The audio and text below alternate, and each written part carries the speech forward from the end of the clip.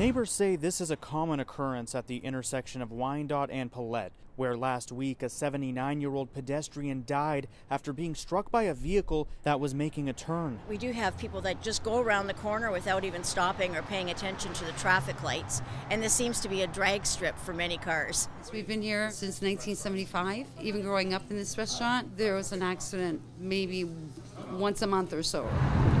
It's issues like these which the city hopes to tackle through a Vision Zero framework.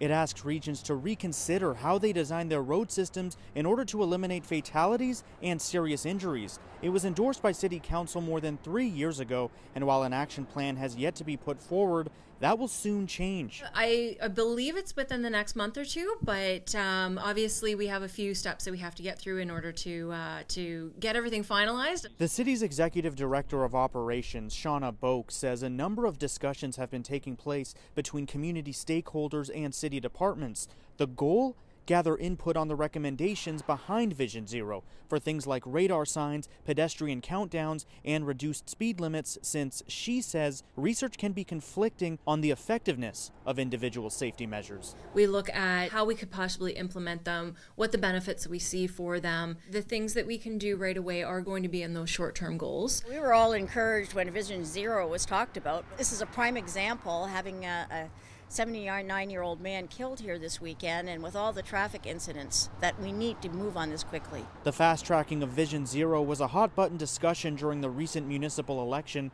At the time, Windsor Mayor Drew Dilkins said a number of traffic calming measures are already moving forward in the city, and other measures need to be implemented in phases as the budget allows.